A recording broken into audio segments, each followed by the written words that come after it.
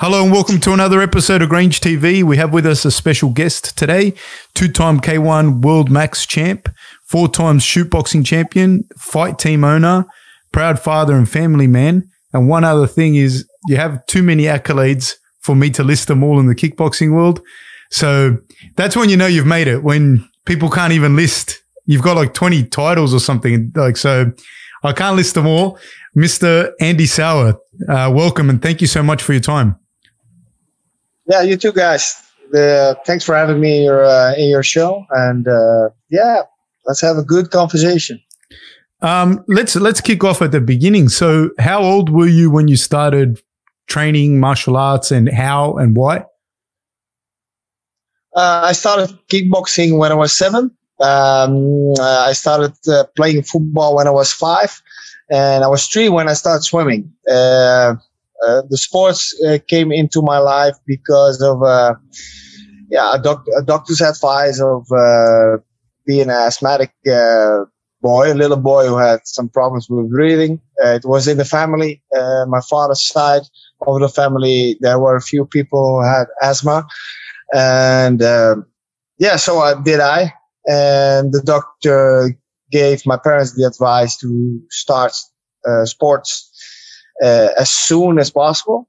And so that's why I started swimming at the age of 3.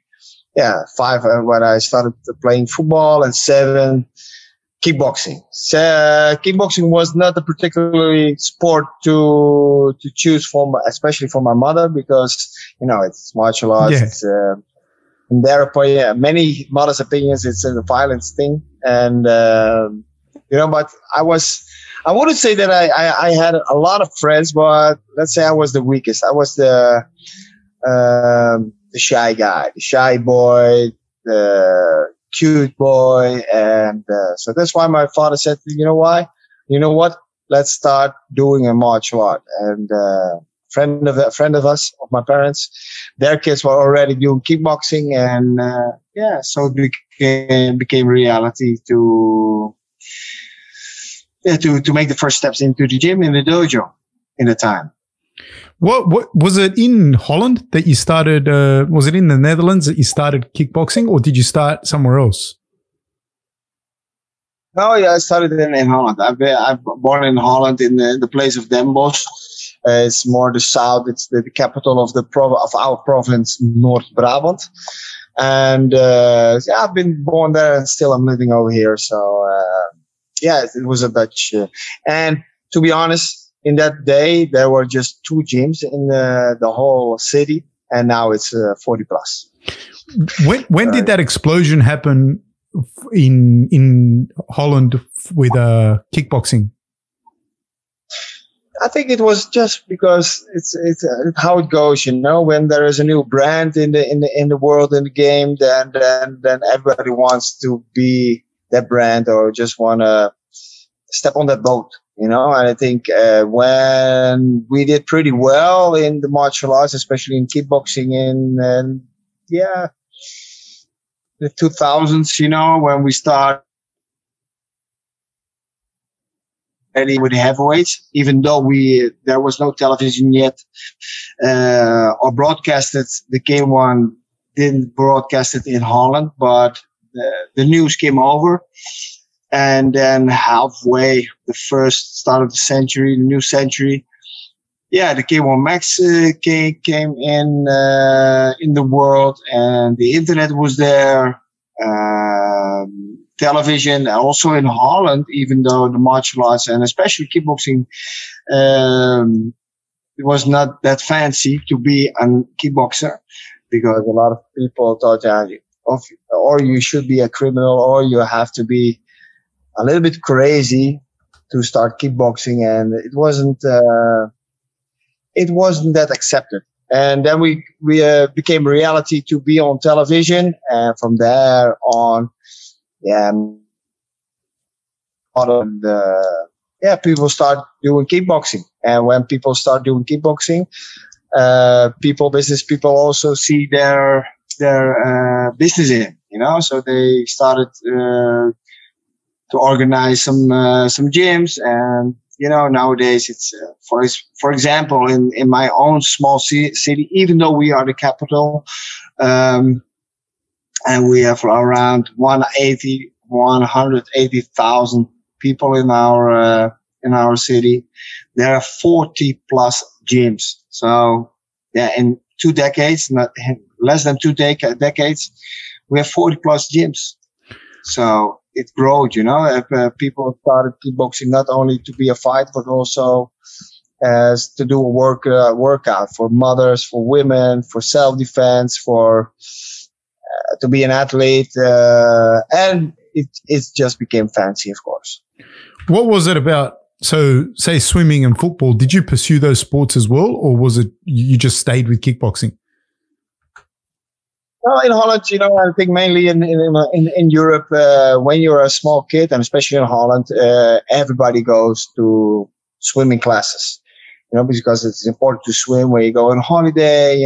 We are Western, we're Dutch, we have enough money to spend. So people goes at least one. The most of the people, by the way, at least they go one time a year. They go on holiday, so they need to swim, the kids. So that's a regular thing. So swimming was just a thing to do as a kid. There's canals as well in Holland. There's a lot of canals. Rivers, canals, especially in Amsterdam and Utrecht. Even though my city has some canals, pretty beautiful. The binnendiensten, they call it. And so that's why. And football is number one sport. Judo, hockey, ice skating. That's more in the north of the Holland, more the ice sports, but especially football. So that's why I started football when I was 5. And I needed to make a choice when I was 18 because I got 16 or 18. No, I'm lying. 18. Because I got injured by football and I need to cancel 3 fights. I became a professional when I was 16. So my father said, now you have to make a choice. It's or football or kickboxing. But in that time, I was already earning some money with kickboxing. So it was a pretty easy choice for my father and not for me because I preferred to be a football player. Oh, really? What level football did you play? What level? Amateur, and when I was young, I did some stages with professional clubs, but I wasn't that good enough. You spoke, and no, go please. Yeah, go on. No. You say.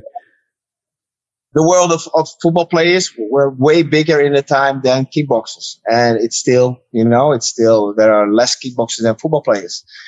So to realize a career in football was way difficult than to be a martial artist.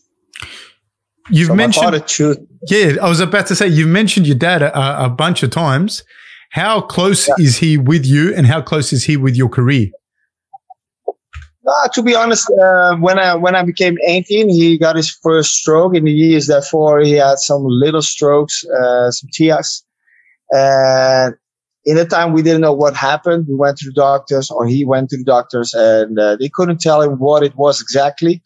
He was a house painter, So when he was young, he painted with chemicals in the painting, So they suspected that it was just because of the chemicals, and that he got a little brain damage of it, and so that's why they told him, because he had his mouth was hanging sometimes, and then the big stroke came, and then they kind of came to realize, and then in that time they just made some pictures, some brain scan, and then they had a conclusion that he had many little strokes, the TIAs.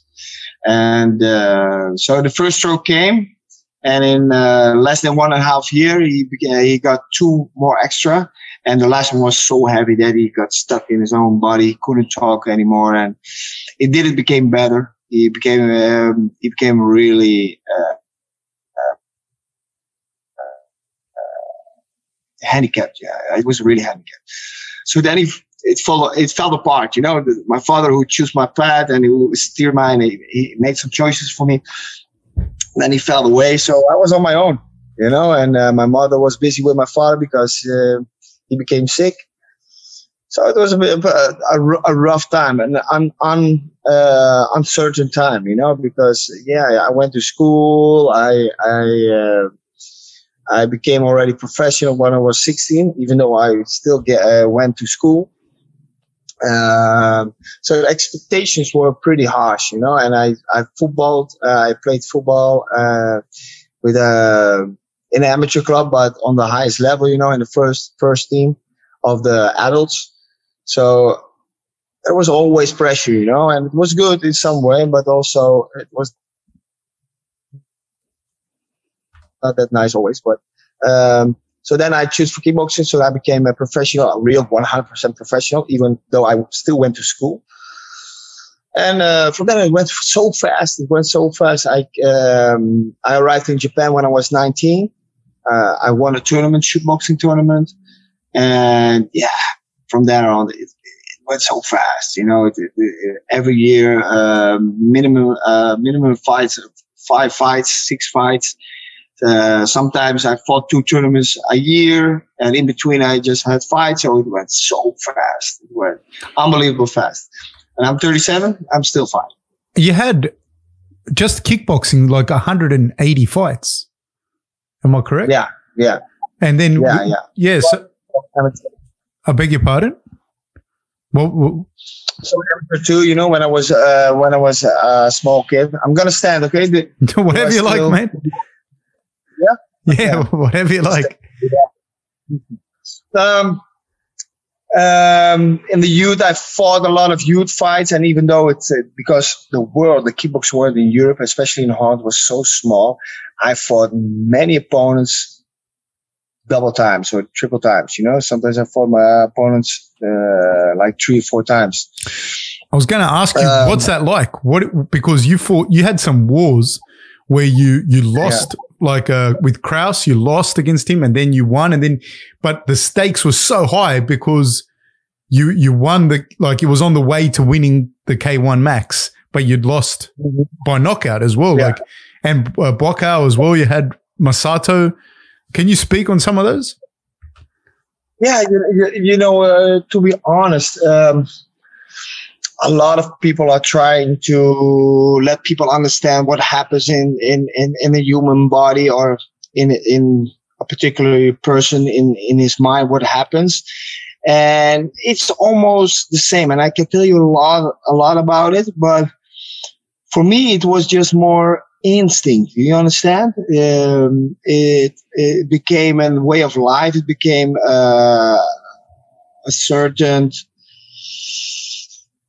goal in your life, and it was the only thing I could think about. You know, it was only fighting. People were talking, "Hey, Andy, what you need to do after your career? Start a gym or put your money away for the future." And that's what I didn't want to do. I just wanted to fight. I did want to, but it was the expectations from a lot of other people that I have to perform, that I have to be successful, that I needed to win. So I was constantly under pressure. And I still feel that pressure nowadays. I became an adult and I became smarter, and I realized what happens. And so I decided now to end up my career as good as it can. So when you say you realize what happens, can you explain what that means? Like how do you deal with pressure? Because people feel pressure all the time, you know, like you can feel pressure just as a parent, but what is it that when you say, I realize what happens, what is it that happens? Yeah, in some sort of point, I came to realize that the expectations from other people were important for me. And I don't have an own opinion. I didn't dare to choose for myself or by myself, for the people I love. So I did a lot of things for other people. And now, for the first time in my career, I end up my career in one championship, and I'm going to end it up by my own choice. You know, this is going to be the last dance for me, and you know, it feels good to stand behind it for 100% because of me, because I choose it, and not because the expectation from other people or from people close by or from friends, family, managers. There were in the time in all these decades I'm fighting, my career is always dependent on others' opinion, and even though it was not their fault, for example, for my family, it was for me the thing to do. And some people are talking about passion, and I never felt that passion, because it's like war, you go to war every time. Each training it could be a war. There is some pressure, even though you're not sparring. In your mind is a kind of war to perform, to stand ready to be fit for the next fight. So if I can make a little conclusion, you have this Japanese samurais, they were always standing in front of the line, they were always capable. They were always ready to make the war for their emperor, and that's how I felt. That's how I feel, I cannot choose. I've been trained like a machine, and a machine has to do his work, go to his work and do his things. And even though I didn't win all my fights, I'm always standing. I never choose an opponent. I never, if they ask me, hey, Andy, do you want to find this opponent? I always think, God damn, this one is good. From when I was a kid, when I was small, when I was 16, when I was a professional, I need to fight adults. Even though I was 14, I fought in England, and they told that I was 16, and I fought an adult guy from 20 plus guy, and I fought, and I always felt that connection with to be just an instinctive guy. But to be honest, in this modern world and reality, it brought me some bad things too, and it's to not handle the pressure, couldn't handle the pressure constantly a year, you make some mistakes. So in life, it was pretty harsh sometimes. Was it a hard thing for you then? How did you handle that day? How did you reconcile that with your day-to-day life? Like, because that was tough. I wonder under pressing the pressure, to relax, too much relaxing, and when I was young, there was a lot of friends. You're young and somehow you became a reality star in Holland. Thanks, man. So it became famous while I was just a shy boy. I was just a samurai, People told me what to do, and I did it, And then when I had some breakoffs, with some time for myself, then when you are young, you attract a lot of people, So and then also when you're young, you want to party because you want to relieve the stress. So I drank a lot, I partied a lot, and I became really on a young age. I became father. When I was 16, I met my wife, still my wife. So she came under pressure too, and she saw that things went wrong. I was constantly under pressure, and she saw it happening. But yeah, she couldn't handle me because when I choose the other way, I was so strong. I was weak in the other on the other side, but I was really strong against my loved ones.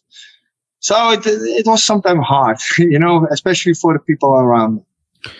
I can imagine, because you're also speaking, I think there's a dichotomy in everyone, but I think for fighters or people that are very that publicly are very strong, you see Andy Souwer on TV, and I just say to you, from how I saw you fighting, you fight like no emotion.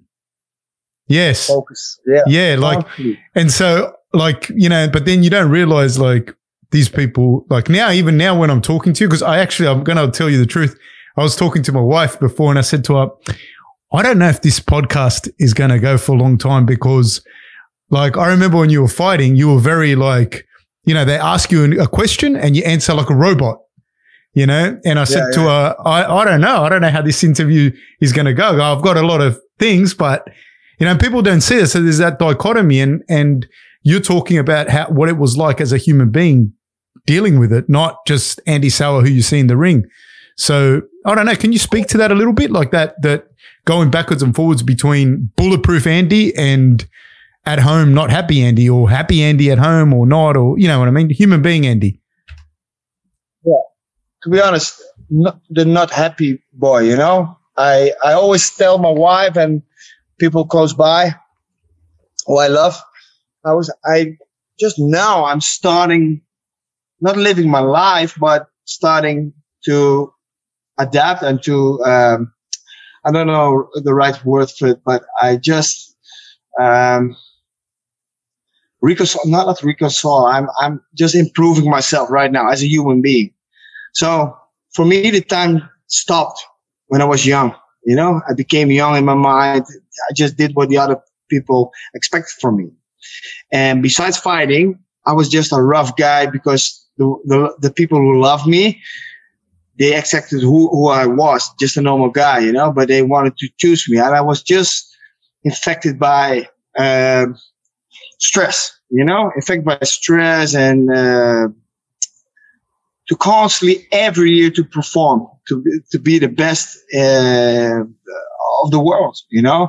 And as you said, the bulletproof Andy, that's how I wanted to not show my emotions, not to show who I really was, what I really was. I didn't want to fight. I don't want to hurt you. I don't want to kill you. But the expectations were, yeah, you're a fighter. To kill somebody or going to war, you know, in that kind of zone I behaved myself when I needed to, perform, you know, and what I could do best was acting like I was tough enough, you know, but without any crazy things. I didn't to dare to speak too much or do some crazy things, and just be calm, you know, relax. And when the moment is there, perform on the moment you need to perform. So in the time before, it was not a game for me. It was just an expectation and kind of a job, just a job, like a soldier who goes to war a couple times a year or a day sometimes when they're in the fields.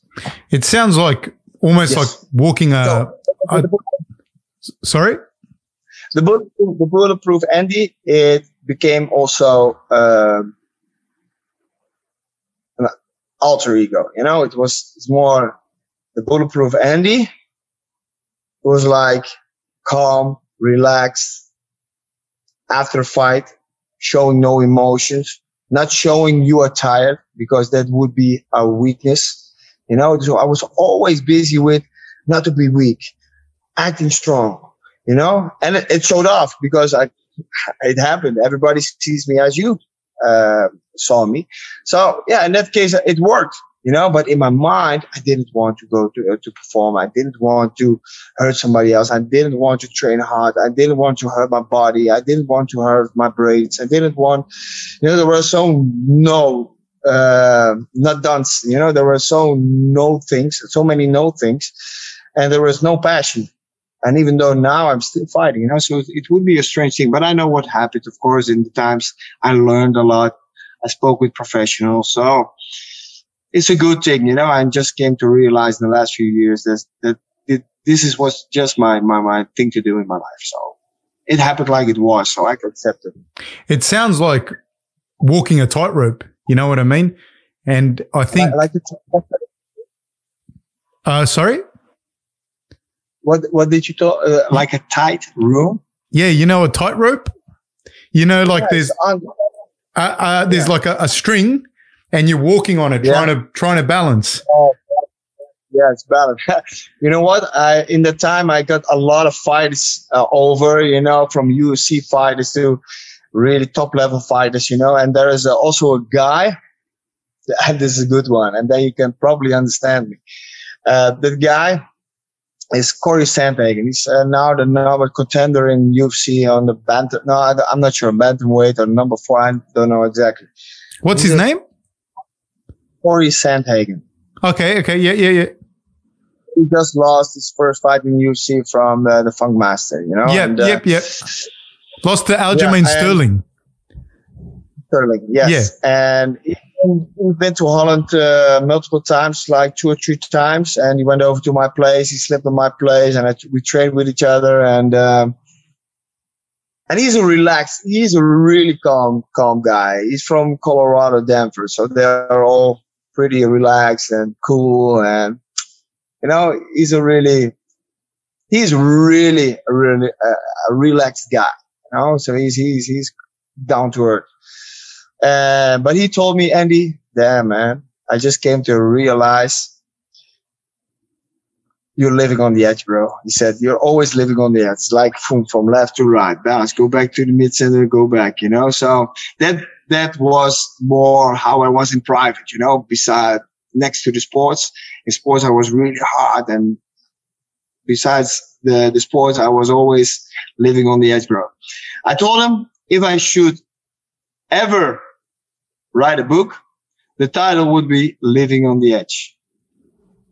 There you go. Yeah, like on a tightrope. Oh, you're telling me the balance part, you know, on the court, or on the rope. You know, it's always constantly under pressure, and to knock that pressure away, I did some crazy things. Well, you see that with people though, like you know, I'm a same age as you. I'm 3 years older, and now, like, as you get to this age, I see people, because I've had my own, like, things with, like any normal person, with mental health, like, but when you go to work or when you go outside, you put on your face, bulletproof fab. Exactly. Bulletproof fab, you know? And, but now as well, when I look at people, I know, like, they're pretending, but I know, man, you go home. What's that? Yeah.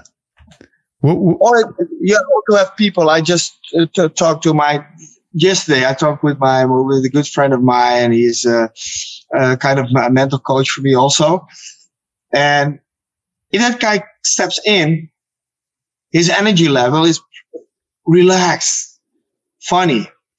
And he's a dancer, by the way. He's a dancer. He's a pretty good dancer. You know, it's break dance and crazy things. And it was not a metaphor, but he's telling me, even though in the last few weeks in Holland it was pretty hard. He said, I went to classes with my kids, you know, because he has also a dance school. I went to classes with kids, and we went outside. It was so hard. Everyone was sweating, and it was dripping. The water was dripping on the ground, and I was so tired. But when the music came, it's freedom. And I told him, that's the difference between you and me. That's the passion. You feel the passion. You feel the love. You feel energized, even though the things around you are hard, rough. In that case, it was pretty hot. You know, it's not that really important, but he is passionate. You know, and to be honest, we are talking about it now. Became 38. I'm going to become 38 in November. We're trying to look to what's my passion, you know, because now I'm 38 years old and I still never felt the passion. You know, something that I find funny. Yeah. Because you know what I find funny is because I remember, sorry, what was that? There are a lot of people who wear the mask, you know? Oh, yeah, 100%. Now I can hear you said there's a lot of people that are wearing their mask. And it's difficult because some people get pushed in that way, you know, and some people cannot do that passion because they cannot earn enough money to live. And that's a pretty rough thing in this world, especially in the Western world. But on the other side, you know, sometimes even though it can be rough, it also can be passionate, you know. even though you have to work hard, if it's passionate, it doesn't matter how long you need to work or have to spend energy about it, because it's passion. I think what you do right now is just because it's your interest, you're interested in people, in fighters. You invite people to talk about, to know what happened with that kind of fight, what happens in between their ears, and what happens in their brains, what happens in their life, what happens when they achieve something. Because for you, probably, you saw me achieving a lot of things, I earned some belts, and I'm still fighting, and I already in the game for 30 years. So I can imagine that you have a lot of questions for me. What the hell you did? What the hell do you feel to hold on for 2 decades? As a fighter, are you crazy? No, I'll tell you. Are you still fighting? I'll tell you something that I can imagine. No, but I'll tell you something that I find interesting. Because I've listened to your interviews. I've always been like in martial arts as well. Like I've always done stuff as well. But one of the things I find really interesting with you, which I find great, I've always read your interviews and I ask you what's your passions, what the things you love to do, et cetera, et cetera, et cetera. But I'm talking about from now, maybe 20 years ago, I remember the interviews. And, not just yours, like I'm not a fucking stalker. I remember everyone's interviews. You know what I mean? But one of the things was you always say your wife and your kids, which I think is excellent. That's like same as me. That's my wife and my kids. But I never heard Andy Souwer talk about what you like to do. I heard you say you like to play soccer with your sons and your wife and your kids, but I've never heard you say, at least not until recently, I like to paint or I like to collect stamps. I've never heard that.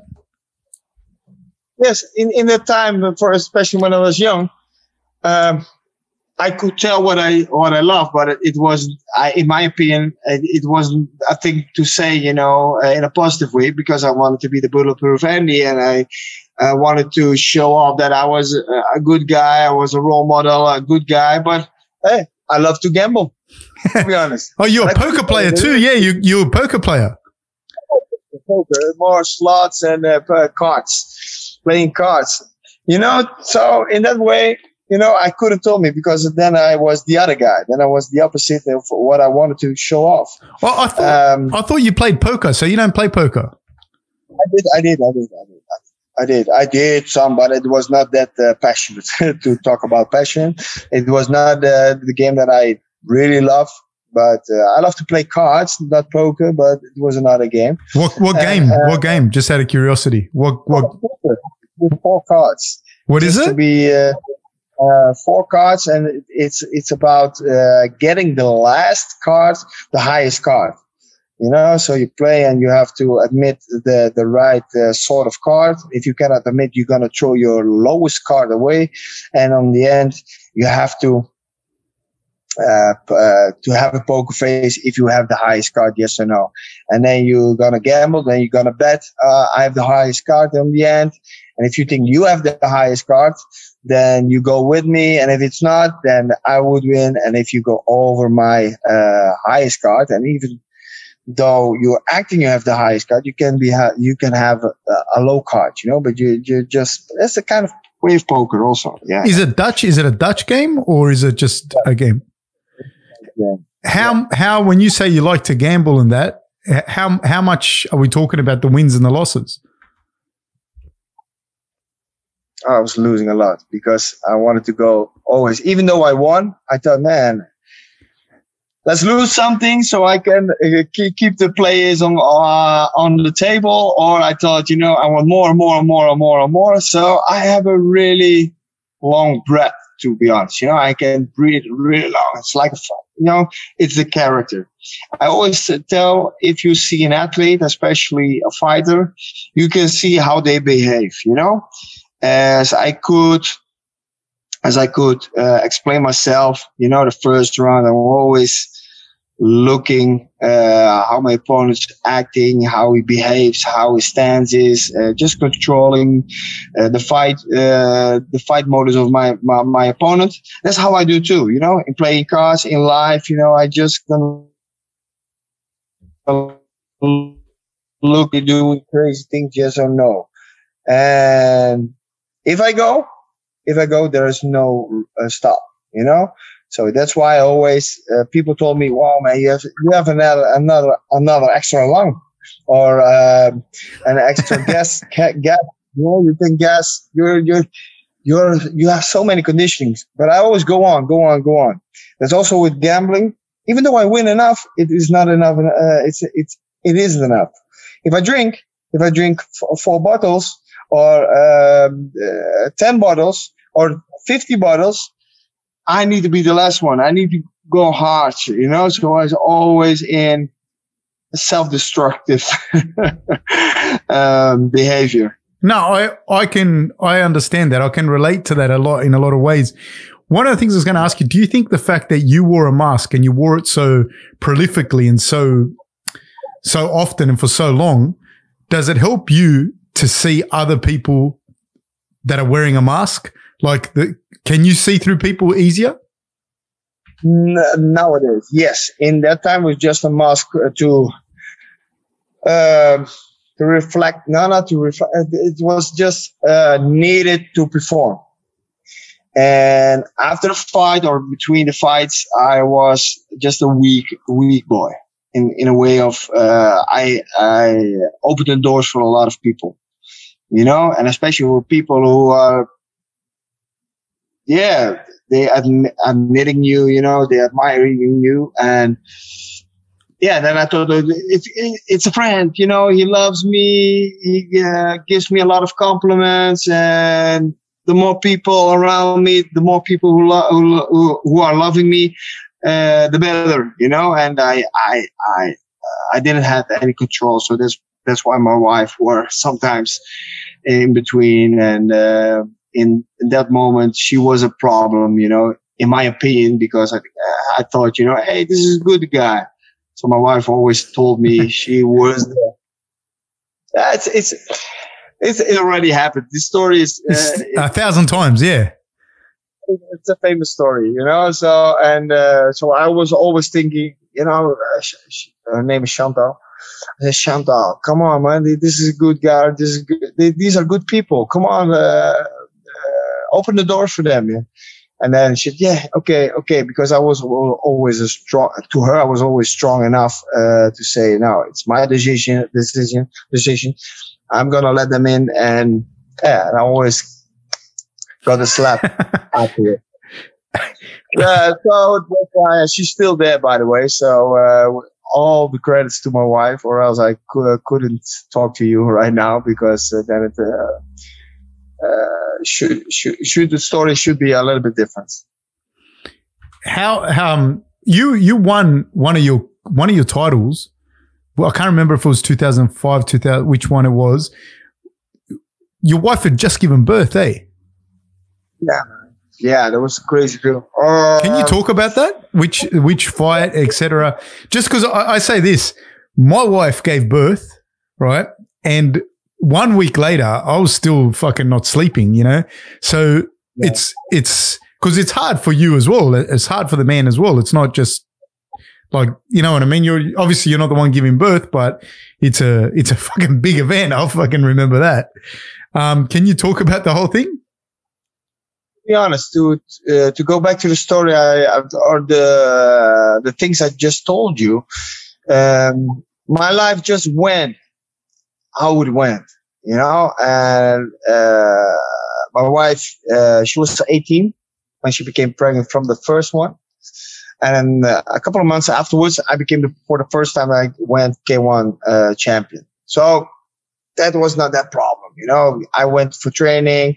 My wife was taking care of the baby, and to really be honest, and that's the most important thing to tell you, that the family that I had, especially my family-in-law, they were there for me. So my mother, my father-in-law, my sister-in-law, and the rest of the family, we are so close, unbelievable. It is really close. For example, like 6 members of my family-in-law, we almost see every day. So there was a big net to the difficulties in life, they could handle that for me. So I was a free guy in that way, you know. Andy, go training. We take care of the kids. Andy, take your time to relieve of the stress. We take care. They was always behind me, you know, always supporting me, always having my back, even though sometimes it wasn't realistic, but they still keeping my back nowadays too.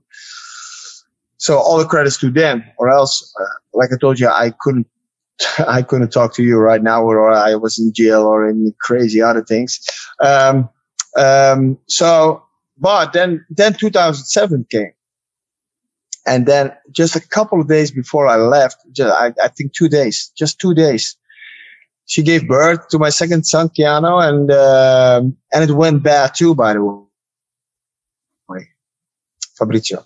It went, my wife, I don't know how to call it in English, but when they give birth, they have to relieve something out of them, out of their stomach, you know, out of their belly.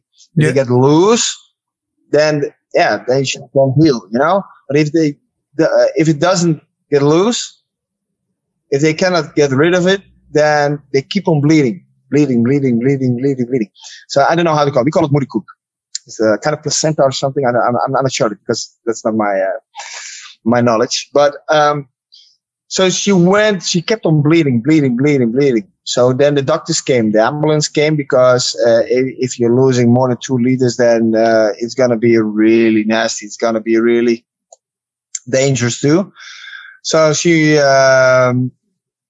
went to the hospital, but when she stepped up, she lost so many blood. Then she fell away. She almost fell off the stair, and she get conscious, you know. So she couldn't get the whole story with her. So she was gone. She was laying down, went to a hospital, and she woke up in the hospital, and I was there with a little boy. And 2 days afterwards, I needed to perform. Now, not to be honest, 2 days afterwards, I left the country, and a couple of days, 5 days after she gave birth, I needed to perform, and I won. So every time I won the K1 title, there was a bird before. So, but to be honest, I wasn't conscious about it. I wasn't. I didn't saw it like that. Just afterwards, I thought, God damn, I got 2 kids before the championships. I won the championships. Should it be huh? You understand? Yeah, like your life was like in fast forward. Am I correct? Like it was just boom, boom, boom, boom, boom, boom. Yeah. And then you get to a certain age and it just goes bang, and you stop. You know what I mean? And things start to. Yeah. Looking back, oh damn, you did so many things wrong. But on the high stage, I performed well. So what happened? I didn't have mental coaches, so it all stayed in my head, you know. And I feel bad about it. I feel guilty in many ways. I look back. I came to realize that I don't have to perform because others want it, you know. And I wanted to choose for myself. But every time my manager of an organization called, Andy, do you want to fight? I couldn't say no yet again, you know. So I performed, but I didn't perform for 100%. I couldn't make myself ready for 100% for each fight. Physically, it is a problem. If you see me training, I go hard. I still go hard. I even go faster. I even go harder than younger guys from 20 years old, you know, even though I'm the front leader in that case. But mentally, it was a big problem. It became a big problem, especially just before the fight. All the guilties, all the things that happened where I should feel bad about it came just in a short moment before the fight. And then you go in a fight, then you're not fighting against your opponent, but you're fighting against yourself. How old were you when that started to happen? Around the 30s. Yeah, you know, it's something like, because I deal with a lot of athletes. I coach and I do a whole bunch of stuff here in Australia with fighters, rugby players, a lot of different athletes. And the hubris of youth, you know, like you're bulletproof. no matter if you're an accountant, solicitor, whatever, but there comes a point, it doesn't matter how successful you were, how much money, you get to a certain age where it changes. And people told it to me, you know, and like I was like, nah, fuck off. You don't know what you're talking about. But it hits you. And it hit you like that, Andy, just like that? Like one day it was just like so hard, but I couldn't admit to it, you know? I just go on. Be stupid. Don't think. Don't realize a few things. Do not handle the problems you have. Just go hard. You know, like I told you, I didn't dare to say no, as I also didn't dare to ask for help. And if I asked for help, it was to my wife, but she's not a professional. She didn't feel what I felt because I would never dare to talk what I really felt, because that should be a shame. In my opinion, at the time I thought, if I should tell my feelings, my emotions, I didn't want to hurt her. I didn't want to blame her. I didn't want to, I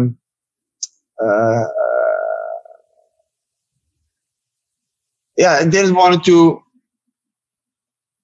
let her solve my problems. I'm the man. I'm the father of her kids. I'm the man who's have to make the money. So these kind of things, like telling her my emotions, telling her my problems, telling what happened in my inner self, that should be a shame. That should be a lack of enough power. When I performed, I had a lot of power, but in my mind, in between the fights, in between the trainings, I was the opposite. I was the weakest person on the world, in my opinion. So I could ship her, I could balance the two things, but I didn't dare to tell a lot of things, and people said, if you should have done that, then you perform maybe better. But maybe it's not. Maybe I couldn't get out of that dark era in my body, in my brain, because from there on I could climb, because when I feel bad, the only thing where I'm good at is performing, training hard, winning. But therefore everything needed to step away. So I wasn't a nice guy too in preparations, in fight camp. I wasn't that nice. And that's for a lot of fights, by the way, to be honest, because it isn't nice. It isn't nice to solve, to be hurt, to perform, to get injuries, to get tired, to live with the stress, to be better than your next opponent, to conquer a title, to prolong your titles, so it's constantly on the pressure, not being a nice guy, not being yourself, and especially if it isn't your passion, then it's a rough time. When now looking back at other fighters and everything, are there guys that now as an adult you look back and you go, fuck, that he must have been going through that, or do you see that? No, I don't see it anymore. I see a lot of people having passion. Not in particularly a fighter, because there are fighters like me for sure, 100%. But to have a good example, I see two of my students, two of them, they are pretty good and they have passion. One does have really passionate, and he cannot stop training. He wants to be in the gym as many as he wants, as he can. And the other one has the same thing, training hard, but that boy is also a little bit mentally a little bit weaker, and self-esteem, that was my problem too, because I was asthma. I was ashamed for myself when I was young because I had asthma. I was peeing in bed until I was 12. I thought I was ugly. you know, there were so many problems that I had, you know, and my father put me under pressure, you know, and he couldn't speak normal to me. He was always with a loud voice. That's either shit. So that little boy that I talking about, the one who has a normal life and he's passionate about it. The other one is passionate about it too, but he comes from another ground, you know, another base, another nest, you know, and you see him working hard just to perform hard, to be something, The other one is just passionate and just want to be successful too, but in another way. He's more free. The other one is more, I need to be somebody, to be something, you know, and it just because that's not only just, it's also because of getting out of his, for his self-esteem also, you know, so. Yeah, and I see the difference in between. So I don't see the people that have that many problems with, like Corey Sandhagen, for example. He's working just out of fun. When I went to Brazil a lot of times when I helped Jose Aldo, and I see all these guys, even though they have no money. That was the reason that they want to perform and to conquer something, you know, in life, you know, to have a better life. They were always smiling. After the fight, after training, they was always sitting around with each other and talking about the sports, how they became better, having fun, smiling. There was a good environment, good mentality, good vibes, you know. Sorry, I want to ask you something, just because you touched on Jose Aldo. Do you think that's a cultural difference? Because my family, my background is Latin American, so we're from Uruguay, and we always think of Europeans as cold, you know, like and so like when I see Fedor, Igor Vovchanchyn, you know, those people, they you know, they could kill you and then go have a dinner, you know what I mean? And that's why, again, I reiterate the conversation. I did not expect this conversation from you. I expected very dry conversation. Yeah. That's why it's funny when you're talking about the difference when you were in Brazil, you noticed it that big, like the interaction was so different. Yeah, it is. For example, when I was there, I was in my mood. There was no pressure. All these guys give me the feeling that I was one of them. And if you're training over here in Holland, there was always, you're not. There was always a pressure in between with my training partners, not having that much fun, you know. And it is necessary. When we're training, also in Brazil, they train hard. They don't care about hitting each other, hurting each other. But afterwards, it was so fun. So after I came out of South America, not only Brazil, I went to Argentina, I went to Suriname, I went to a lot of countries in South America. I thought, wow, that mentality, the vibes, you know, are so strong, so healthy, so relaxed. I thought I need to bring that over to Holland too.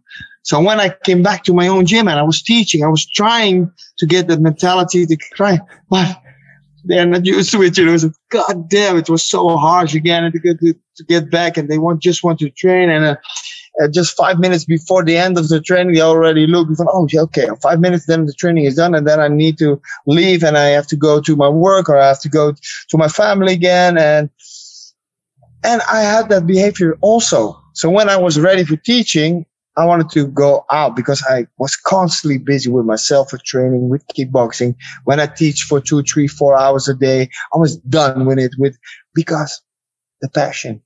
And then you come back to your roots, South America. Everything what they do is passion. They love, you know, and we are so wealth over here. We have a lot of wealth, you know, so we have so many things to do in life. While in South America, the guys from the favelas, they say, I don't want to go to my house. I want to train. You know, I just want to train, having fun with the guys, having dinners. And even though I'm a southern of Holland, so the southern people are more cozy and more relaxed, and family. I have a lot of with family, you know, and also it's a big difference with the South Americans. Exactly, indeed. It's funny because when I speak to people about that, like they'll say like, I won't name them, but like some well-known fighters, and I say, so you've met so-and-so, and a European fighter, and they'll go, yeah. And I go, is he a good guy? And if I'm speaking to a guy, even not South American, a Latin person, an Italian or a Spanish person, they'll go, yeah, he's nice in that, but, like for a Swedish guy, and not being like racist, but there's just saying like, that's as happy as he's going to be. If my wife would be here, you should have asked her, what is Annie's dream? What does he want in life? Because I don't have, I have a few goals, but no big goals. Because a lot of people have a lot of things to achieve, and they want to have a bucket list to do. I don't have that much. The only thing that I have, I want to buy a house in Spain. Okay, nice. South of Europe, there's more relaxed, the food, the behaviors, the time consciousness, the everything, the food, the weather, the relaxation over there, mentality. Everything, I want to, because that's the only thing I think about, because I like their mentality. I like their way of seeing and looking to the way of life. And even though the Spanish are different than the Portuguese people and different than the Italians in America, in Europe, and different than the Brazilians and the Argentina, people from Argentina, they have all one thing in common, that is good weather. That's important. Have good food. And mañana. If it's not today, then it will be tomorrow. Relax. No pressure. The coronavirus, the corona period, it was the best period in life for me. I felt that the tempo in life, in our city, in our country, in our Europe, is so hard. I came to realize that I couldn't handle the tempo. I cannot handle the speed. So I made a choice for myself just to take as much relaxation moments as is possible, as it can. But yeah, it's still difficult, Still difficult. It's funny. How much do you think the weather and that affects as well? How much? Because I'll just give you an example. Where I am, where I live, and I always message one of the guys that watches the podcast. He lives in England. And we was winter here, and he goes to me, what's the temperature there for me, winter, for Australia, where I am? And I live maybe 80 meters, 100 meters from the water, from the ocean. And I take my daughter, who's 9 months old, and I put her on a surfboard and she plays. And some days in winter is 25, 26 degrees for us, Celsius. And I'll tell you now, if you see me when it's 15 degrees here, 15 degrees Celsius, I have no bullshit, a Kathmandu jacket and a hoodie, right? And the kid always laughs because, mate, for him in England, 25 degrees is summer. I have cousins in Ireland and Sweden, and 25 degrees, 28 degrees is too hot. They can't think of it. How much do you think the weather affects? Because I know in Alaska and places like that, it's bad, really bad. Yeah, it's really bad. Last week, the bad weather.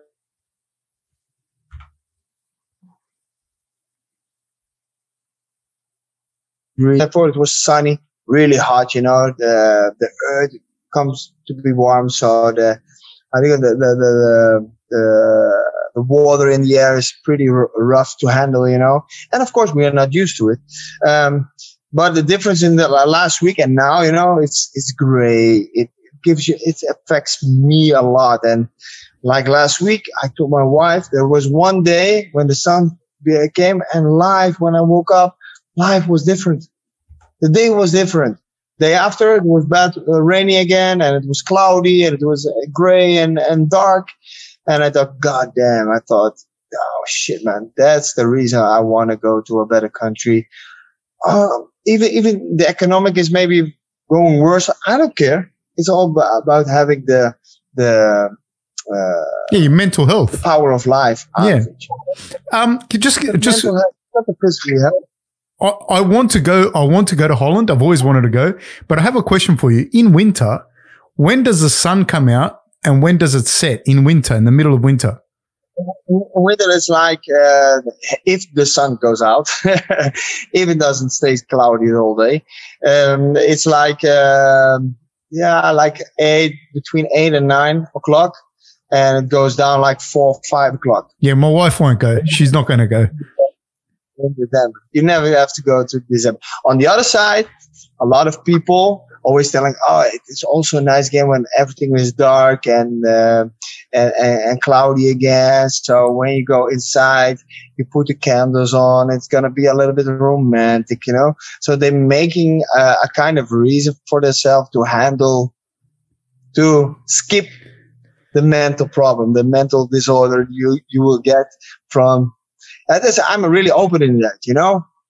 When the sun is shining, when you can open the doors and you hear the birds whistling and doing the things, you know, having a bright oversee of your where do you doesn't matter where you live, you know. If you see people smiling, wearing a shirt, wearing shorts, you know, that's the life. If you have here, you're constantly under pressure. How does your car look? So other things gets important, you know. How do you look? What kind of house do you have? What kind of car do you drive? And if I see for example, Spain, the people don't care about their house. You know, they don't care about the furniture. You know, it's all outside. You know, wearing flip flops, not Gucci flip flops or Gucci t-shirts or whatever, because for us, it's gray, it's dark, we are inside. When we go outside, we have to show off that we have enough money or something. And that you're happy. Ultimately, that's the thing. Because, you know, my cousins that live in Ireland, I remember during they were doing really well economically. And my cousin said, you should move here. And I was there in winter. And my cousins in Sweden said the same thing. You should try and move here. Blah, blah, blah. And I love Sweden. But the sun came out at 11 a.m. and then it set at like 3 or 4. And they liked it. And me, if I stay maybe 3 months there, you know, I don't know, man. But Holland is not that bad. Holland's not that bad with the sun. No. More England, Ireland, they are really, but also the colors they don't use that many colors. Maybe nowadays, but when I went to England a few times and to Ireland, you know, it's gray. The houses are gray. They have the same colors. It's not that colorful, you know. And Holland is more colorful. They have more. The houses are. Oh shit! I want to go to Holland. Yeah. It's very pretty. It's very quaint. It's very neat. Yeah, but it's really they use different kind of forms, as you can see on the back. The houses are not straight, close to each other. It's of course you have places, areas, neighborhoods, or not that. Yeah. But it's pretty colorful, you know. It's not that bad, you know, but. Compared to England, for example, Tokyo, everything. The people are always in black. You know, they wear suits in black, all the same color. It's not that nice. Even though I love Tokyo, by the way, I love Japan. It's the same, but that's because I love their behavior. You know, they are always respectful, even though they maybe not respect you. They acting like, you know. Yeah. In my case, it's better too because they respect me. You know, so that's always good. They do everything for me, so that's good too. But I love Japan, and I know there are a lot of beautiful places in Japan too. So, can you talk about your history in fighting and your experience in fighting? Japan, K1, Europe, and now one championship. Can you talk about that, compare them, tell me what you think? Yeah, it's the same reason I just told you. The Japanese are so respectful. They are so low in their energy level, in their vibe, so they always acting, to work for you, so they have no problem. So they give you the feeling that you're an athlete. Now, one championship has the same.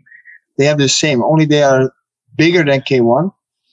They are more out of spoken than K1 because they are not only Japanese. There are a lot of Asian people in their in their business, and they are always respectful. Asian people are always nice, They are always having the smiles type people, the land of the smile, the country of the smiles.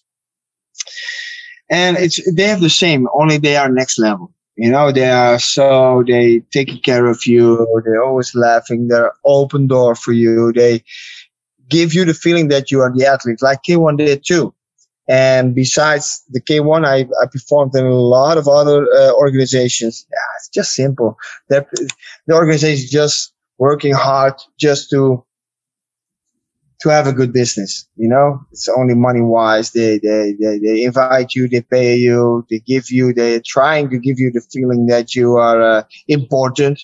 But yeah, to be really easy, the business plan is just having an event, inviting fighters, paying the fighters, paying their hotel, fight, and you go. I don't know. In Asia, it's different. K1 one championship. They make contact with you. How do you perform? If you have some problems, they take care of it. If you want to speak to people, they're trying their best to do to answer you as quick as possible. Asia. Asia. K1 and Pride. That was to me like the height of not just in Asia and Japan, but I think at the time it was the biggest, or the best. I don't know at the time. Now, do you see a resurgence in Asian martial arts with one championships? Do you see one being able to carry that flag? Never. Even though one championship, UFC doesn't. You cannot compare them. Maybe business-wise, their model is also different, but also maybe only the highest tech, the money that they have. They are two biggest organizations in the world, in the martial arts, in the fight business. But there is a lot of difference. I cannot handle. I couldn't handle. I think if I ever should have had the chance to fight for America. If I had the chance.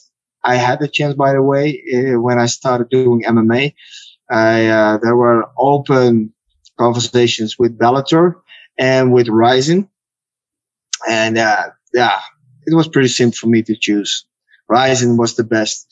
On the other side, maybe afterwards it was the wrong one because Ryzen, they put me in front of lions. After my first fight, they throw me in the deep. Two experienced guys. I fought with Darren Cruikshank, who was a former UFC fighter. My second fight, I didn't train for more than a year. I think in like 10 or 11 months I was training and I needed to fight against Darren Cruikshank. Afterwards, against a Japanese former Olympic wrestler, a silver medalist winner of the Olympic Games, and they all had 20 plus MMA fights, professional fights. So they put me into the deep and that was a thing. I felt some love again. Talking about passion. When I started doing MMA, I really liked it. Maybe that was also because of I hated kickboxing so much and I want to get rid of kickboxing.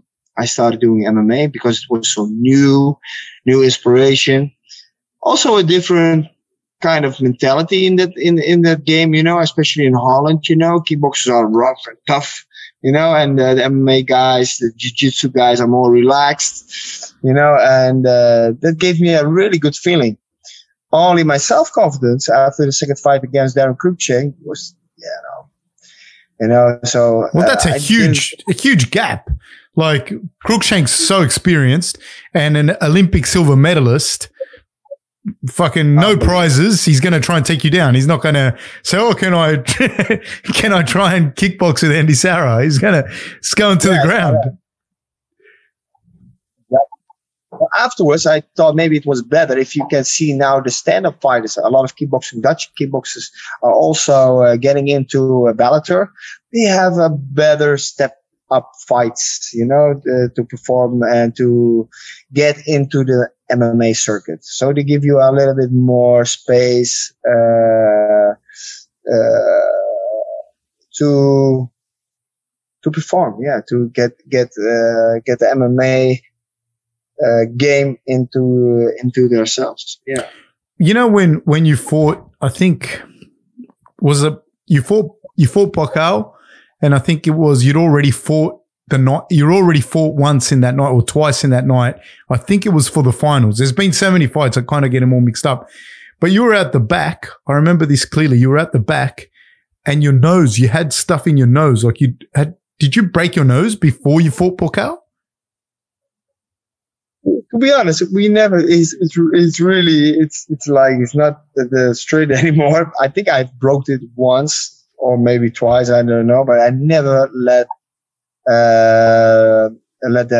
it heal. There was one moment that I felt I think it's broken because I got a headache for more than 2 weeks, so probably it's been broken. But the second time against Pacquiao, I was really tired. Sometimes you are tired physically, right? But was that the fight that you had the things up your nose? You had like two tissues up your nose, and it looked like your nose was broken.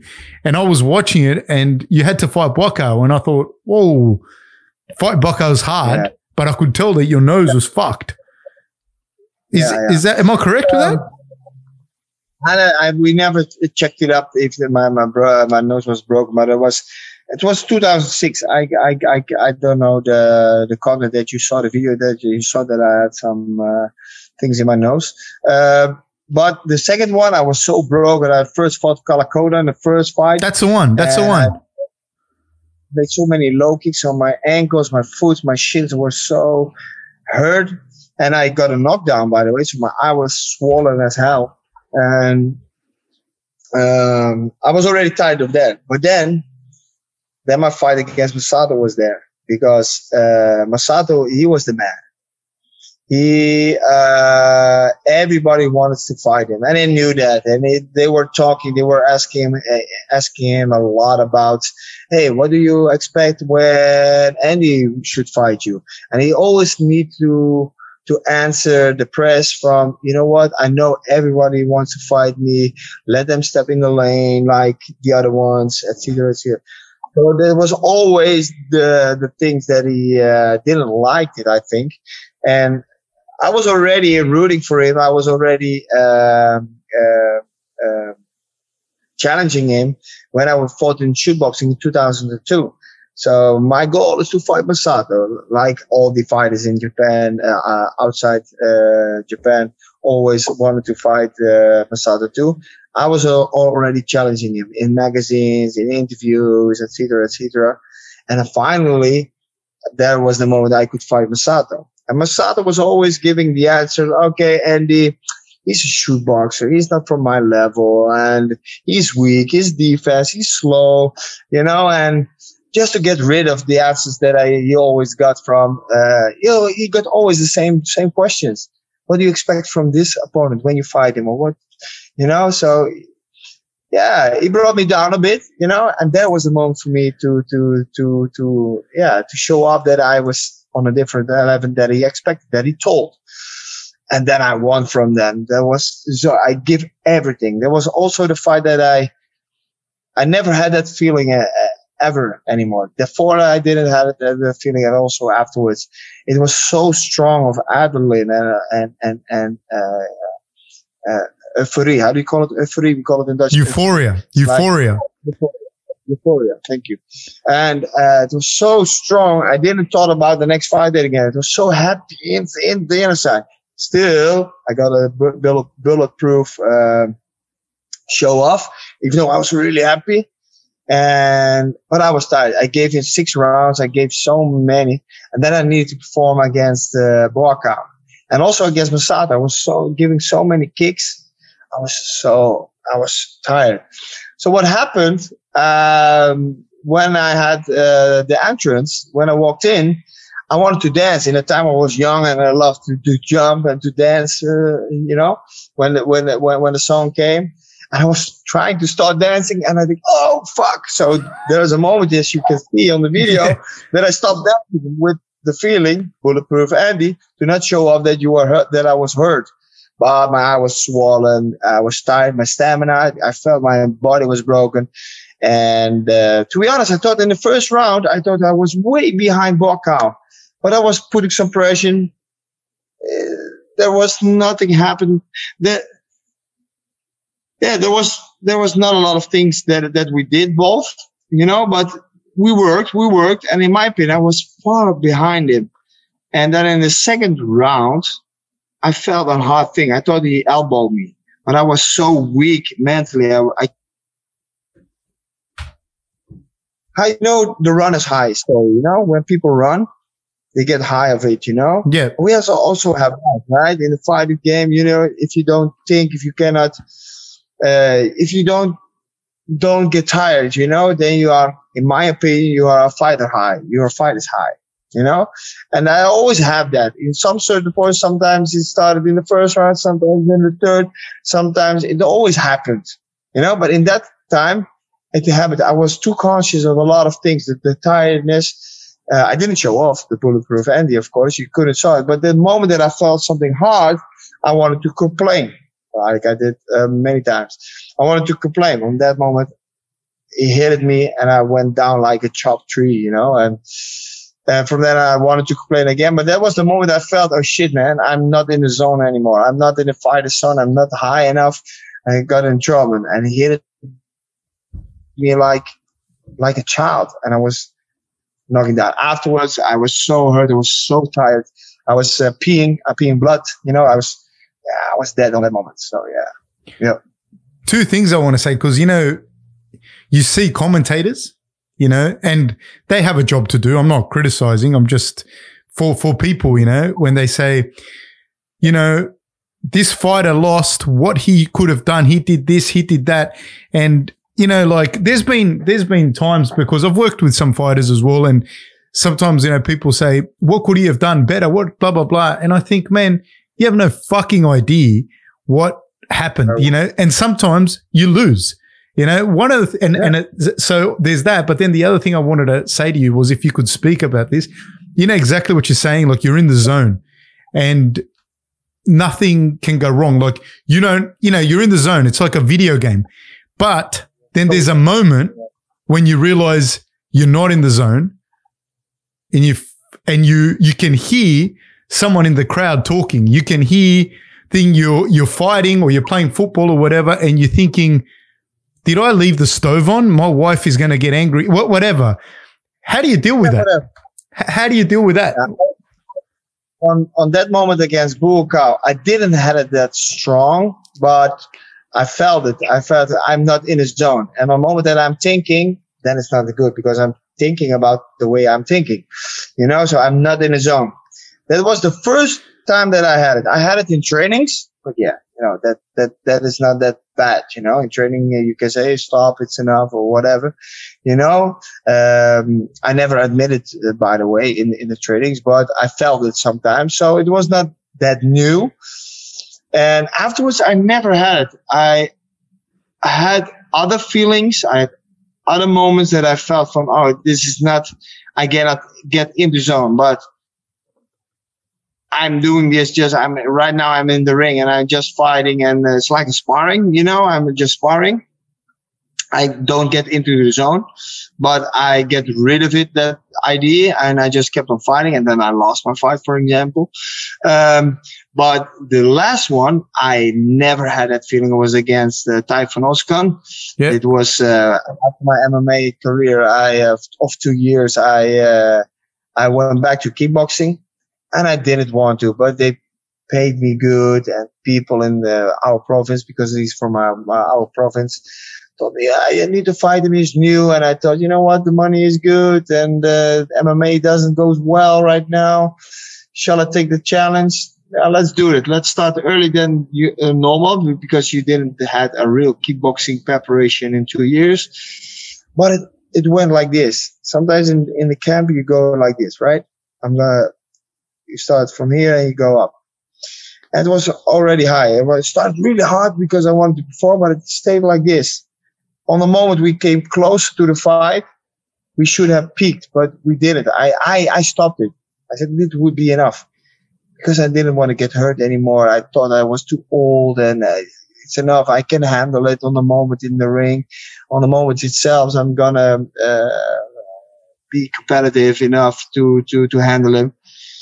And that was the moment that when I woke up that day of the fight, I realized, oh, it's gonna be a different one today. But you know what? Maybe it's different because you came back from the MMA period. Maybe it's just a day. Maybe it's like any other fight. It's a different one. Nothing special. So I went to the arena. No pressure. I stepped into the arena. No pressure. I said goodbye to the fans, in the arena. No pressure. I came into the dressing room. No pressure. And then I started being a little scary, because I think, goddamn, I need to be a little bit sensitive, a little bit intensity, I wanted to feel it, but I couldn't bring it up. So in the warming up, nothing. When I went to the ring behind the stage, no pressure. When the entrance song came, no pressure. When I stepped in the ring with my foot, no pressure. The first punch, no pressure. And I was realizing that I was just there. I was just there. Then I hear friends of mine cheering for me. Andy, hey, come on, we paid a lot of money for you. Of course, not that good friends, but I hear famous people I know, And then suddenly I was in the fourth round. And then I wanted to start working, and then it was too late, and then I got knocked out. So then I said, you know what, Andy, this is the moment. We call it the cookies off. It's done. If you have this, then it's done. Then that's the feeling that you need to stop. So I stopped for 3 months, and I put my money that I had in some other business. Eventually that went wrong too. And that was the reason that 3 months after that fight, one champion called me. And if I wanted to fight again for them, blah, blah, blah. And like I said, I lost some money in another business. And I said, God damn, okay, financially, it is interesting. 2, I go to Asia again. I can see the Asian world again, but in another perspective, like I told you, therefore was always working in the tight lane, that you told me, and now I can be really conscious about where I am, what I'm going to do, enjoying the environment, who you are, etc., in a totally different aspect. And I said, you know what, Chantal, I'm going to do this. I'm going to work for it. But then still, my first fight, I didn't have a good preparation, because the business was still running, but it was so pressureful. It was an entertainment party event hall, like almost 1,000 square meters, so I needed to be there a lot with my family. We were working hard. So my first fight against Anthony, Anthony. Yes, I forgot his name. Janakawa? No. Oh, Jukani. Is it Jukani? I'll tell you now. I know exactly who it is, because I've seen the fight. But now I have to pronounce his name right. I've got it here. I'm sure it's Jukani. Okay, Anthony Jukani. He's American Nigerian roots. Yeah, it's Jukani. Anthony Jukani. And I fought him. I was running. I was chasing him, but I wasn't fit enough. And then the second fight against Joe Cikalai, I was in a mentally disorder. I said, again, I lost. MMA losses against the Typhoon losses. Against Anthony, I lost. Can I handle the big yachts incline again. So there were so many doubts. There were so many unconfidence. So after the fight, I said, I'm going to change up my team. I'm going to trying to change up my mental game because I still want to perform once more as good as I can. So I changed it all up. I went back to my former box trainer. He's the head trainer right now. And especially my brain, especially my mental healthiness, I had to fill up again, to energize myself up again. So I'm right there right now. I feel strong and great as ever. Really. So who are you fighting, Andy? Not sure yet. Okay. Not decided yet. Okay. How did the connection occur with Jose Aldo? That's good. Yeah, man. But how did it happen? He's good. How did that happen? Oh, Pedro Rizzo. You know Pedro Rizzo? Yeah. He is a good friend of Peter Arts. Right. And Peter and I train at the box club. My box trainer, he's not a kickbox trainer, he's the box trainer. Peter also trained it over there. Also Pedro. And Pedro asked Peter if he knew some good lightweights to help Jose Aldo out with his preparations. And then he said, yeah, we've got two guys, Albert Kraus and Andy Souwer. And Peter said, you know what? Andy's with a lot of Lokis. Aldo is more similar to Andy. And so that's how it came that we get in contact with each other and we became friends. He also gave me his first title. No, belt. No way. That's amazing. Wow. Yeah. It's more than amazing. It's unbelievable. When I got it, I think, are you joking? Are you crazy, man? It's your first UFC title belt you won after WEC, when UFC took over. I think, wow, are you crazy, man? So that's why he's that's amazing. He's in the gym right now. Yeah, that is insane. I'm a huge fan of Jose Aldo. Huge fan. He is an amazing fighter. Yeah. Talking about not having pressure, that guy is just doing his own thing, He's still a child too, He's still playing every day, hours for PlayStation. He's a funny guy. He's awesome. He's awesome. How good was his kickboxing when you were training with him? Really good. It's really good. Really good.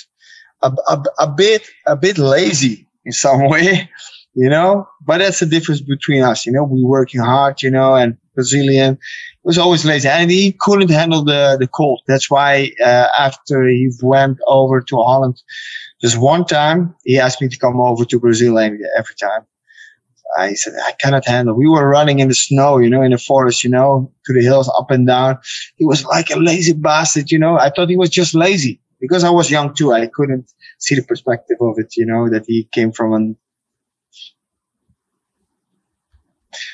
a country where it's almost the whole year is where it's hot. Oh, where he's from, it's hot all the time. Yeah. So he went up with me to the hill, and I was running, and I left him behind. God damn, where is his speed? Where is his performance trigger point? Come on, man, I was winning easily. So after the running, on the end of the road, there's a long lane, and we always did a sprint on the end. So we stopped with the four of us, and we said, okay, let's sprint, okay? On the end, we always do sprinting, and he couldn't speak English that well. I said, okay. He said, you're starting? So I counted 1, 2, 3. And I was sprinting, and I'm not that fast, to be honest. I was running ahead. So I see another guy, a friend of us who was training with us, said, running behind. I mean, got them. And I was running, and on the end, suddenly Jose came. On the end, he was just running easily, and I was laughing, just because he couldn't handle the cold. He said, my muscles are so tight right now, I cannot go, my body cannot handle it, But on the moment that we, from, let's say 100 meters, we needed to do a sprint, it was just the guy, there was a little boy, also with us, with the four of us. There was a little boy, and he said, Jose was just relaxing, running after you guys, and on the end, he just moved his arms a little bit more, and he was just chasing so fast. So yeah, it was a beautiful story. So yeah. He's an incredible athlete, eh? He's very, very, as an athlete, very, very, very good. His only bad behavior is drinking Coke. Oh yeah. Did in my preparation also, I said just one Coke a day. Who's a better soccer player? Who's a better football player? You or him? I can play soccer too, but he's elegant. The South Americans are fast. He's also fast, So if you can handle a ball, if you have a good balance, and if you have a good feeling with the ball on your feet, and then when you are fast, but he loves. He has he has big influences in Flamengo. They have 2 skyboxes. Every game he's sitting in his skyboxes to see the games. I think he's like me. He's more a fan of the game soccer than the fights. Do you think it was hard for him fighting, like the pressure, or do you think he has passion for fighting compared to you, or I don't know? I think we are the same. Only I'm white. He's a little bit blacker, and he's from Brazil. I'm from Holland, and I have another mental problem over here, and he doesn't have that problems. I think so. He feels good. But that's why I told you. The expectations over here are way different than in Brazil. If you come from the favelas, they can be happy that you can earn some money with some fighting. I think I'm 100% sure. 100% sure that he doesn't have the passion for football as he has, for martial arts as he has for soccer. That's 100% sure. That's so interesting, man. Yeah. All right. I'm going to ask you a couple of. Sorry, what's that? Just go how for him it was the first thing to do. Martial arts is the fastest thing to earn some money. For me, it was because my father leads me into it. And I just wanted to perform for him because he made me a little bit like a small kid. He made me thinking small, and he was the one I looked up to. And so I want to do what he expected from me, And for him was like, the only thing I can achieve something is get out of this favela, this bad situation. I just go fighting like all my friends does, So I think we have the same. Almost the same path, only in a different country, different world, and different side things. Yeah. Okay. I have a couple of questions here. Tyson versus Roy Jones Jr. Who do you think? I'm a fan of both of them, but I like Roy Jones more. You think he'll win? I think he's more elegant. He's more a better boxer. He's more, to win, it's too difficult to say, you cannot say. I think I could give it 45-55. In favor of Roy Jones? I like both guys, The way Mike Tyson lived in the past from what he is right now, you only can give him credits of it. For Roy, it's the same, I love him as an athlete. He was far behind his level, He's such an elegant fighter, such a beautiful fighter. It's explosive, crazy. I love it. Yeah. So Roy Jones Jr. at his peak was like it was amazing. You just could not be hit, and he would crack you. It looked so easy. He was a performer, Even Mike is saying he was a performer when he came angry in the ring with his eyebrows downwards and looking to his opponent like, I'm gonna eat you, And when he swung, when he bobbed and weaved, and when he knocked out somebody, you cannot.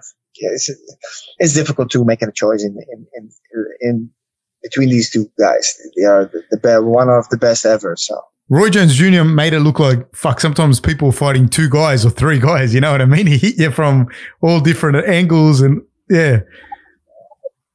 So no, he let you look really bad. Okay, it's gonna hit me.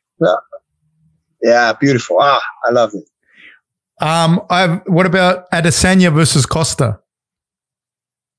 Yeah. That's too difficult. Costa, there are always fighters who just came up in a really short notice. They come up and you think, wow, this is going to be the next one. Because therefore they didn't have a lot of fights against good fighters. So you cannot give them a mark, or you cannot say, okay, how they handle, how they get their back straight against a really good opponent. And I think Adesanya is more experienced in that way. So I think on the end, if Costa wouldn't knock him out in the beginning of the fight, then I think Adesanya would win. Yeah. Okay. Yeah, I agree with you with that one for sure. And Khabib versus Justin. Khabib versus Gaethje. This is your weight division, isn't it? Gonna be the same kind of fighters against each other, you know. Even though I always look like a PlayStation story, a game, you know, a PlayStation game, fighters where they get their strong points in it and the weak points, and they are almost a little bit the same. Gaethje is more a fighter, you know, but if he's gonna fight, you know, Khabib is gonna throw him down. And maybe Gaethje is gonna stand up maybe and try to fight. I think it's still on the end. I think Khabib. I think Khabib gonna win. Yeah, he's gonna win. All right. The last thing, man, and I appreciate your time so much, man. Last thing I'm gonna ask you is, what's your toughest fight? The toughest fight you've had in the ring? The fight that and if you could talk us through it. And mentally, it was just. Petrosian, you know, Petrosian was the second fight. I already had a bad fight against Bulkau. I didn't deserve the win. After the extra round, I deserved the win, in my opinion. It was meant. I couldn't handle. I was in a breakdown, like I told you. I had so many things in private to handle. Then my both trainers were in a fight. They were not good with each other anymore. I didn't know that on the time, you know, because they didn't want to tell me, but I felt it because their energy wasn't like it was before, you know. So I felt it. I couldn't get out of my own trouble, mentally disorder that I had, and then I needed to fight Bulk. I only was fighting out of a fight system. I train. I'm teaching also out of with game plans. You know, we have kind of 3 principal systems. Is like first, if you can build up your attack, you're gonna do that. If that is not gonna work, always be able to counter. You know, to be ready. You know, so if you allow your opponent to attack you, be sure that you're gonna end. You know, to show the judges that you can counter and that you end up the motion, the movements at that moment. And the most beautiful part is to just try to interrupt your opponent. That only can happen when you're maximum 100% concentrated, so you can feel the right moment, timing, right?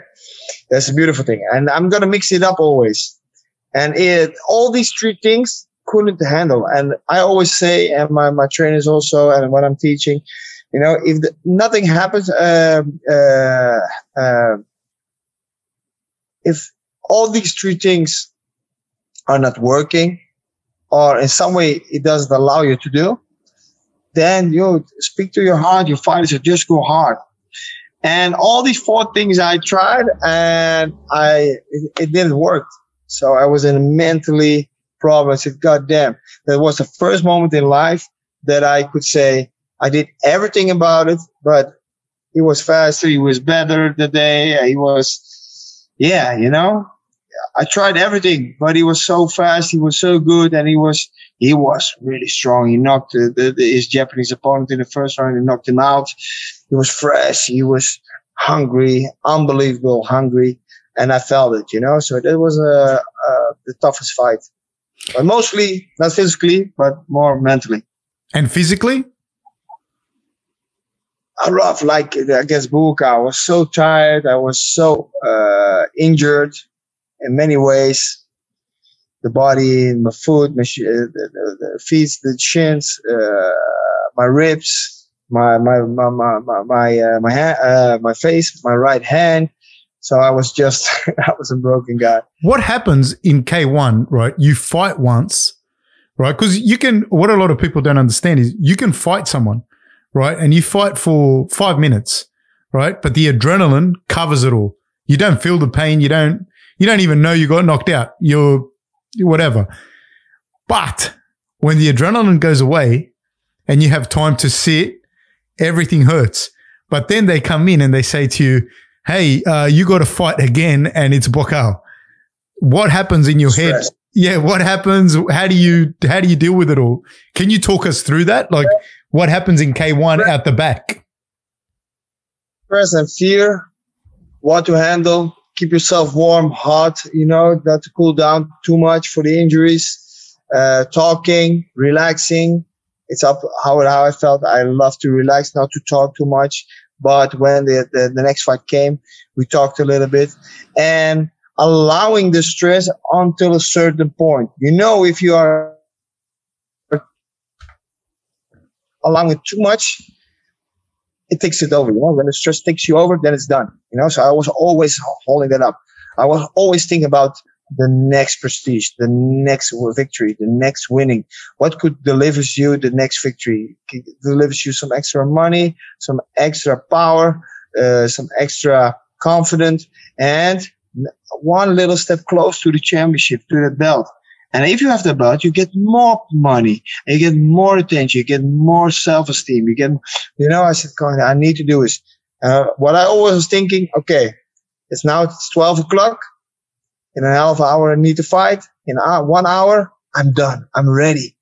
I don't have to perform anymore. Then it's finished. Just give yourself 1 hour. In 1 hour, you just need to have one more fight. Time is just time. That I was always thinking about. How much time do you have between one fight and the other in K1? It was like not more than 1.5 hours. So within an hour, you was already preparing again and ready for it, and something happened or whatever, but it was always not longer than 1.5, 2 hours. Yeah, so the adrenaline's gone, everything you saw, you would 100%. It's done. It's done.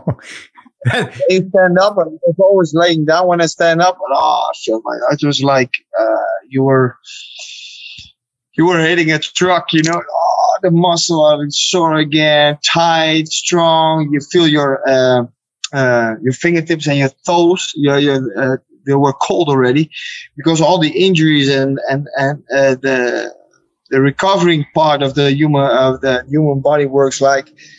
All the energy, all the warmth and the heat goes to the spots where the problems are or the injuries are. So I was always cold in my hands. I need to warm up again. So that was a crazy thing. I think I only were thinking I need to warm up again. Get as hot as possible because I was warming up, getting fast. Mentally, I thought, okay, you still have 20 minutes to go. Relax. Oh, 10 minutes to go. Okay, Andre or my coach, okay, we need to warm up. So we did a little warm up. When I felt I have enough, I've done enough. I was not always a guy who warmed up for hours or minutes or really hot. I was always saving my energy, because in my mind I think, okay, lose a little, get rid of a little energy, but you also need a lot of energy for the fight. So, yeah, that's how we went. Now, awesome. Hey, Andy, thank you so much for coming on, man. I really appreciate it. Was not what I expected. I have to be honest with you. It was 20 times better, man. 100 times better. Like, thank you so much for sharing everything that you have with us. And, I really appreciate it, man. And thank you so much. Take care. All right. Thank you. Thank you. Good luck, people. Good luck, folks. Have a nice weekend. Thank you, mate. Say hi to your family. All the best. Take care.